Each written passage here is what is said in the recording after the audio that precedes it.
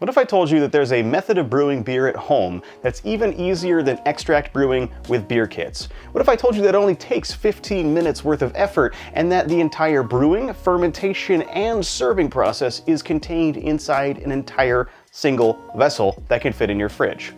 Today we're going to be talking about the Pinter, which I really think might actually be the world's easiest way to make beer at home.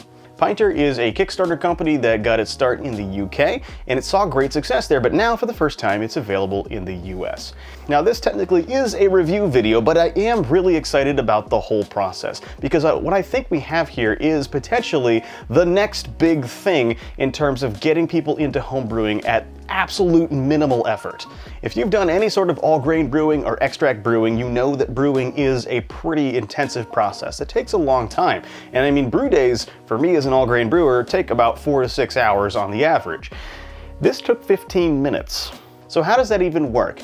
Well, the folks at Pinter have a pretty cool invention here. The Pinter itself is a combination of a fermenter and essentially a cask.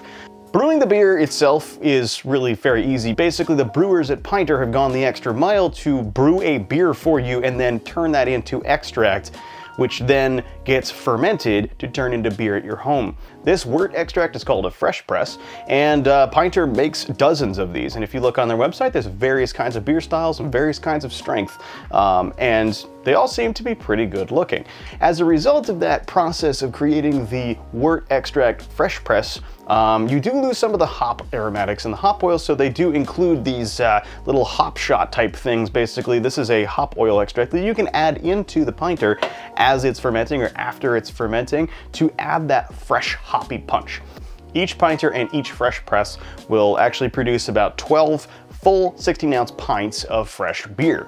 If you're using a 12-ounce glass, you can get that to go to about 16 or 17 pulls, but that's actually a decent amount of beer. If you're somebody who's not really used to making your own beer at home, that's probably enough to last you a decent amount of time.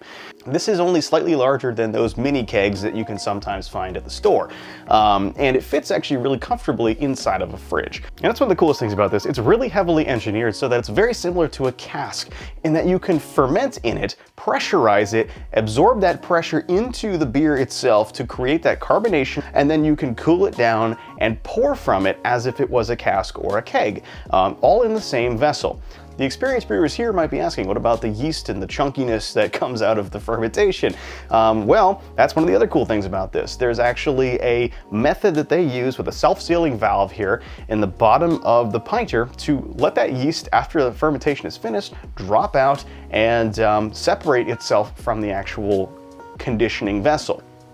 Then, similar to a cask or a keg, you would take it and then you would let it sit and rest in one place for a while before tapping it, and you're actually able to pour yeast-free beer this way. Also, because of innovations in their valves and their tap technology, you're able to actually pour the entire volume of the Pinter out using just the natural carbonation inside of the Pinter itself. No external CO2 needed. Now, I've said this a lot, but what you have here is a all-in-one brewing and serving system. There's no additional equipment needed at all besides a beer glass. That's crazy. Because of that fact, I think this is the easiest and the best way to get into home brewing if you're just dipping your toes in and you want to find out what it's like to make your own beer at home. I think this is a fantastic gateway, and if you were looking for a really, really cool present for somebody who might enjoy home brewing at home, it's not one of those crappy Mr. Beer kits, give this a shot and see what happens. But let's go through, let's talk about the unboxing, we'll talk about what comes with the kit, and then I'll actually show you how to actually go through the entire brew day brewing up the session IPA for today. So without further ado, let's get into it. Unboxing the Pinter is simple and straightforward. It's not a very large box, which makes this all pretty easy when it comes shipped to your door. You'll see everything else neatly packed inside of it, and in my case, I actually got 2 Pinter packs, which are your ingredient packs. However, normally this would come with a single one. Here I am unboxing the brewing dock, which is the attachment that actually collects and contains the yeast cake and the trube after brewing. And then here is the actual box that contains the Pinter unit itself. Despite the Pinter being made entirely of molded plastic or aluminum, I was actually still quite impressed with the quality of its construction. It feels very sturdy, and the surfaces are pretty smooth overall.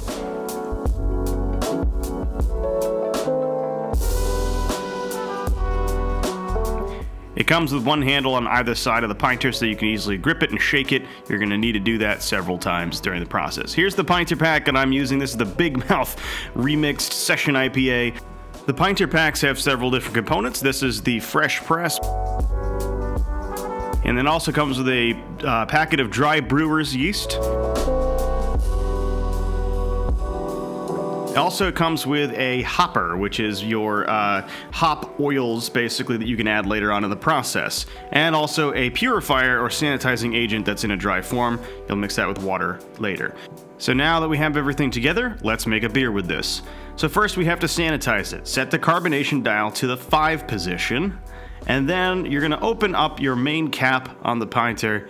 It just simply unscrews. Then verify that the tap collar is actually completely closed. Then you're going to take your sanitizer and dump it into the Pinter. At this point, collect some hot water, and you're going to pour hot water into the Pinter to mix with the sanitizer. Try to be a bit more clean about it than I was, but basically you fill it up to the internal fill line, and it should dissolve the sanitizer in there.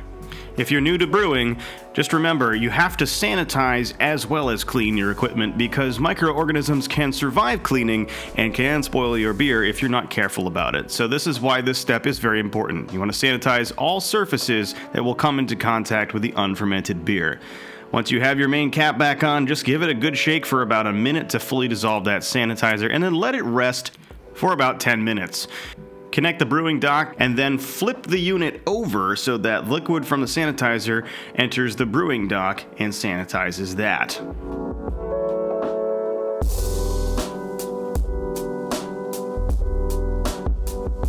Once you've let everything sit in there for about 10 minutes, you're going to want to disconnect the brewing dock by, again, rotating it about a quarter turn and letting it drain. Some of the liquid will come out, but not all of it will come out of the Pinter because that's self-sealing valve. You're going to take the carbonation dial and set that down to 0 so that it's wide open, and then flip the Pinter over and let the sanitizer run through the carbonation dial to sanitize that. Shortly after that, connect the tap to the front of it and sanitize the tap as well, just by opening it all the way and letting sanitizer run through it for about 30 seconds. Once this is all complete, remove the tap and then remove the main cap on the Pinter and flip it upside down to empty out all of the sanitizer. This is a no-rinse sanitizer, so you don't need to worry about adding any extra water or anything to it. It will be perfectly fine and perfectly safe on its own, leaving a little residue in there. Set the carbonation dial to 5. Next, get some room temperature water, preferably about 70 degrees Fahrenheit, and adding that into the Pinter, up to the fill line. This is going to be the water that forms the basis of your brew. You don't want it to be too cold because the yeast will not activate if it's too cold, and you definitely don't want it to be too hot because that will also be bad for the yeast. Next, we're going to dissolve in the liquid from the fresh press, which is the main part of your Pinter pack here. It's very thick, sticky liquid that flows rather slowly, so just be sure to warm it up a little bit before adding it in, and then squeeze it all out of the bag as much as possible, like rolling it up like a tube of toothpaste. Usually works pretty well.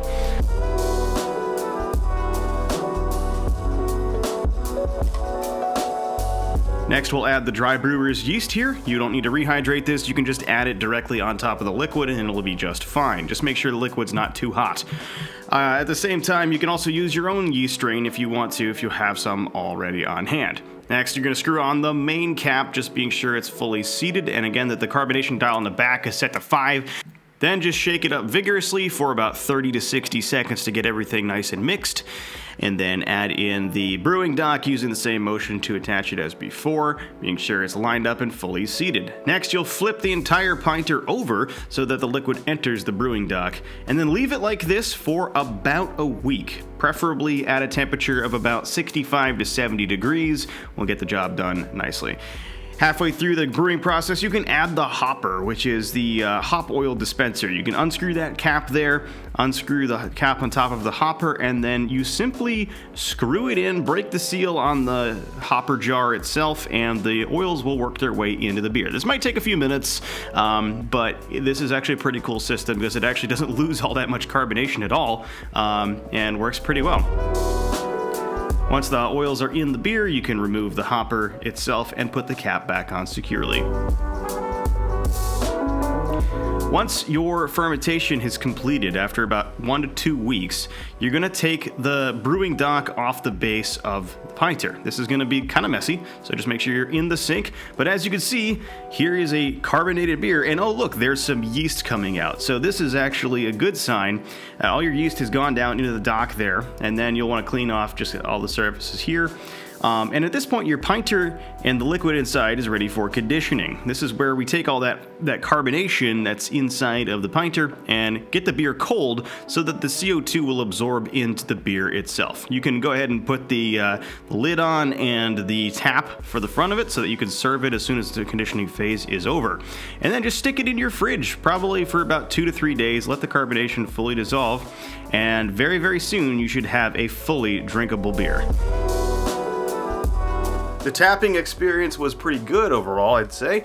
Was able to chill it down, and then I actually had to take it out of the fridge in order to actually pour the beer just because of the space in my current fridge.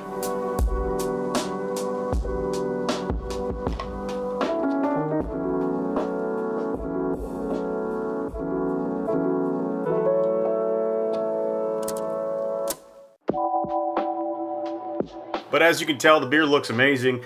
Absolutely crystal clear. That's naturally clarified like that, which was pretty impressive. And the head on it is pretty solid as well. Overall, the flavor of the beer is actually a lot better than I expected it would be. With these introductory extract kits, typically there's a bit of a reputation that they have for producing really bad beer. This is not a bad beer at all, actually. I'm really impressed. It tastes like an IPA. It's got a good character to it, and it's entirely very drinkable. There's a bit of an apple note in there that I think might be due to fermentation. Besides that though, the beer itself tastes clean, it tastes bright, it has nice hop character, it's fresh tasting, well carbonated, and all things considered, I am very impressed with the level of quality that this Pinter kit has delivered. I don't normally say stuff like that. What's cool about that too is I didn't actually go through a brewing process to make this. I just added the ingredients in and let it ferment. Because of that, my talent as a brewer doesn't necessarily influence the flavor of the beer. The only influence on the flavor of the beer that's kind of a variable is just the temperature control of the actual Pinter itself. I left it in relatively stable conditions. In fact, I didn't put it in a temperature-controlled environment at all. I just left it in the basement, which is a pretty constant 68 degrees. With that in mind, this result is really, truly very impressive. So now I'm going to talk about some, what I think are going to be frequently asked questions about this that some of you may have. Try to answer those right off the bat, and then we'll talk about pros and cons before we close out the video. The first question I anticipate getting is, how is that fresh press made?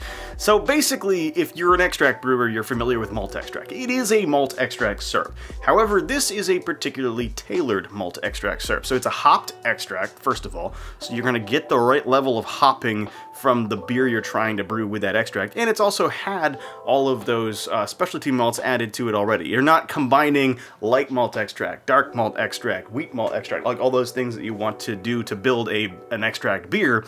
You just have it all ready to go in one package. And because it's hopped, you get the bitterness dialed in where it's supposed to be. It actually eliminates the need to boil it pretty much. So that's why you can get away with making this beer without the mash or the boil step, and you have that very small time investment at the very beginning. The second question I anticipate getting is, what's the pressure rating on the unit, and how do they control the safety aspect of that? So the pressure rating, from what I could find, is 2.5 bar, which is about 35 psi. That amount of pressure is no joke, but the fact that it's rated to a higher pressure than you would probably experience during brewing is a good thing.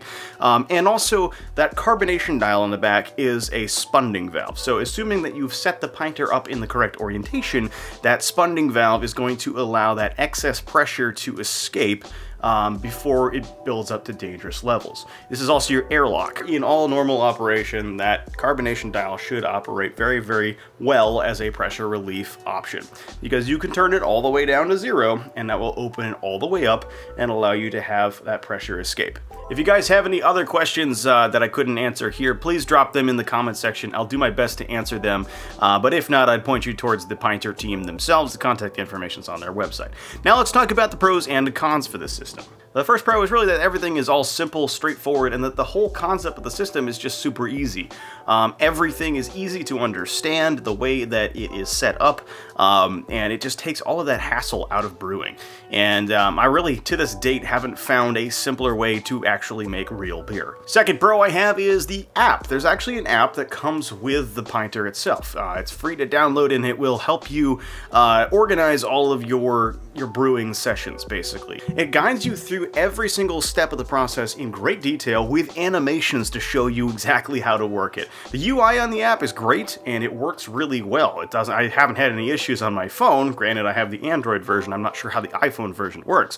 It'll notify you things like, hey, your fermentation's finished. It's time to move into your conditioning stage. Hey, it's time to add your hopper. It's time to put it in the fridge. Oh, it's ready to serve. Like, it'll do stuff like that based on a timeline. You can also use the app to interface with their website and order new kits, parts, and contact customer service as well. I think it's actually a very, very good design. The next pro I have is just the quality of the beer is honestly better than any other getting into homebrewing kit that I've found. There's a number of starter kits that are all in one that you can buy that are very popular for Christmas items, and you might be able to buy on Amazon, and they are notoriously terrible at making good beer. Their ingredients are old, they use no-name yeast brands, and things just don't seem to always work out. This beer here is quite the step up from those kits, and that's why I still think this is one of the better ways to get into homebrewing in the first place. Another reason why this is awesome is because of that cask style design. You eliminate the hassle and the time investment of bottling entirely. You don't need to worry about conditioning for carbonation. It actually all takes place entirely inside the vessel itself, and then you can serve it very, very easily and right away too, which is just a very powerful thing when it comes to getting new people into beer, because bottling is almost always one of the biggest obstacles for getting people that want to start brewing to continue brewing. If you're starting out with bottling, oxidation is a huge risk. By leaving it and serving it from the Pinter, you're eliminating that entirely. But the cool thing about this is that it takes advantage of pressurized fermentation, which not only helps you get your beer ready faster and fully carbonated by the time it's done, but it also helps eliminate some of the off flavors that can result from fermenting poorly. It's definitely not a catch-all, so if you're still treating your fermentation like garbage, you're not going to have as good of a beer as otherwise, but the pressurized fermentation really helps eliminate a lot of the issues that you would otherwise face if you had a non-pressurized fermentation. I think that concept is really, really good for brand new brewers. The next pro I have is the brewing dock. It really accelerates that conditioning time by separating the yeast and the trub, which is basically the solids that drop out of beer when it's finished fermentation. By separating those things from the actual beer itself that you're serving, that's how this got so clear so fast. In most styles of beer, it also improves the flavor when you separate the beer from the yeast. And the last one I have on the list is both a pro and a con, which I'll get into in a minute here. But the size of the Pinter, it makes it very easy to store in your fridge. It doesn't take up that much space, and even I think if you had a decently sized mini fridge, you could even fit it in there, depending on the size. But it fits very, very well and doesn't take up much space in a regular full-size fridge, and that is actually a really, really good thing. It also means that you're shipping a smaller package to your door, which is always a lot less hassle than bringing in a full 5-gallon system. However, there is a con side to that, and we'll segue into the cons now, in that you're not getting a large batch size out of this. You're getting only about 10 full-size pints out of it. I misspoke earlier, it's 10 pints, not 12 pints in the overall package. I have yet to actually fully drink through the entire batch, so I will update with a pinned comment if there is any difference between the 10 as advertised. But of course, if you're using a smaller glass, you'll get more pours out of it. I understand that that is a design trade-off, but that can be a con for some folks. The next con I have is that this is a cost-saving measure, and I understand why it was made this way, but it's made pretty much entirely of plastic with some aluminum parts. And there's a lot of individual cracks, crevices, and like valve parts and stuff in there that make it rather difficult to clean, and truth be told, that all works together to potentially introduce some sort of contamination into the Pinter. That may be very hard to get out. Plastic is notorious for getting scratches in it and very easily harboring flavors and potentially microorganisms that could spoil the beer. I would get ahead of this by trying to sanitize this as thoroughly as possible and clean it right after you're finished drinking that beer. That way you can get ahead of the curve of potential of, you know, having some crud stuck in there that you can't quite get out. So just keep that in mind, but in my opinion, that's still kind of a bit of a risk overall. Second con is the tap design is innovative in that you can actually vary the flow rate significantly.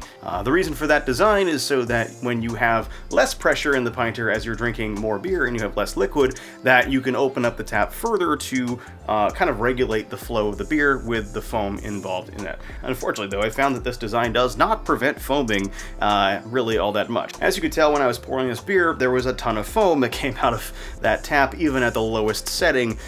So that does make it a little bit difficult to regulate. It's not a big deal in my opinion because it all settles out in the end anyway, and it's not like you're at a bar and you're paying for foam. Another con I have here is just from a brewer's perspective. The app, while it's great, does kind of encourage you to rush the process. It says fermentation only takes 1 week, and that conditioning only takes 3 days, and that, you know, all of these things happen in a very short period of time. That's not always true, not always the case. With your fermentation, I'd really recommend going almost 2 weeks with it. With your conditioning, maybe a full week. By being a little bit more patient with the beer, you're gonna get a better result than if you rushed forward with the process. So I would just recommend giving it a little bit extra time. And the final con I have here is the price. So the price for the US version of the Pinter is $199, which is still a lot less than some intro to brewing kits, some all-in-one kits. And it's certainly less than a lot of other pieces of homebrewing equipment out there. I think it might just be a little steep right now because it is still in the kind of Kickstarter phase.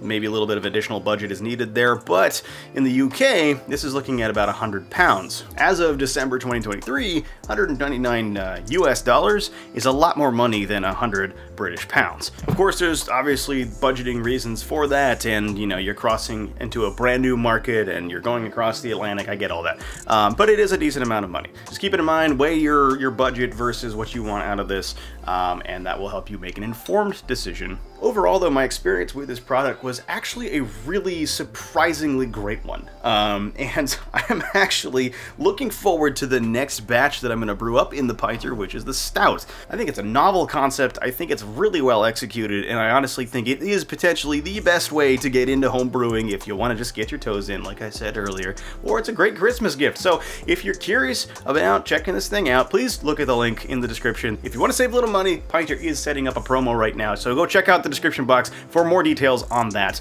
And that should last through the end of the year, so if you want to jump on that Christmas train, it's a good time to do it. Anyway guys, if you enjoyed the video, please hit that like button before you leave, and subscribe if you haven't already. Product reviews are not the normal thing I do on this channel. I do a lot more brewing, so if you're getting into brewing, please check out the rest of the videos that I have on the channel, and I'm sure you will not be disappointed.